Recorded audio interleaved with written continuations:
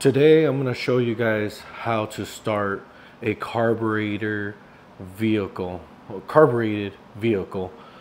So first, if you don't know what a carburetor is, or if your vehicle has one, first go ahead and open your hood.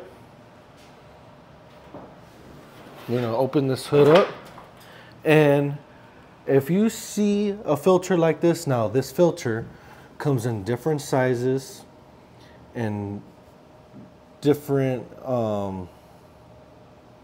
looks. If you see this is a carburetor filter. You most likely have a carburetor. So I'm going to show you what a carburetor looks like. So we're going to go ahead and take this screw off right here, or this nut actually.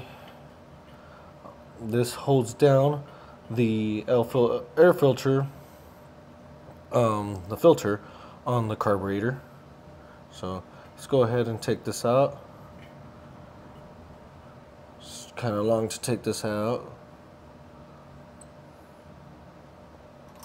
Now that we got this off, go ahead, put it to the side, and we're going to open this up.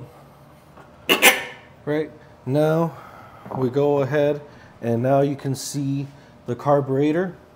Now that is your carburetor right there. Now the way a carburetor works when starting a vehicle like this is, you see this right here, this is actually attached to the throttle. So what's going to happen is when I get into the vehicle, I am going to press a couple times. This is going to push back, and what's going to happen here, it's going to shoot gas into here. Now what that does, it will help ignite the engine. So, and the other thing is we do not want to keep on pushing the gas pedal a lot of times, because we do not want a lot of gas in here, because then it will cause what they call flooding. Now if you flood your vehicle, you're not going to be able to start the vehicle, and you're going to have to sit for 2 hours or even longer to be able to start the car. Now there is tricks to starting it if you do flood it, but you don't want to get there at all. So here is the carburetor, and we're going to go ahead and go inside the car and show you how to start this car. Now before we go into the vehicle, we're going to go ahead and put the air filter back on and put the nut back onto this. Now the carburetor, now this is not for every classic car. This is a 327. Every classic car is different, but this will give you a starting basis for your carbureted vehicle or engine that you have in your car.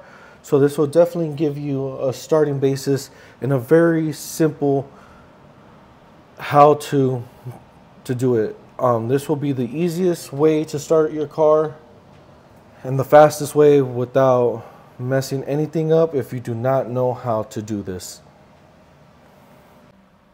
Now that we're in the vehicle, what you want to do is, you're going to see right here where my foot is, you got the gas pedal. Now what you want to do is press a couple times. 1, 2 times is always a charm.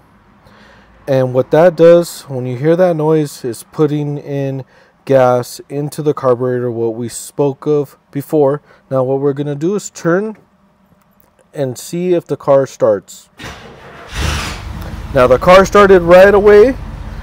I did start the car a week ago, so it started right away. But you see how simple that was? We just hit a couple and then turned the ignition, and it started right away. Now sometimes it doesn't do that. Sometimes you do have to do that a couple times for it to start. Now once you have the car started and running, you definitely want to warm up the car.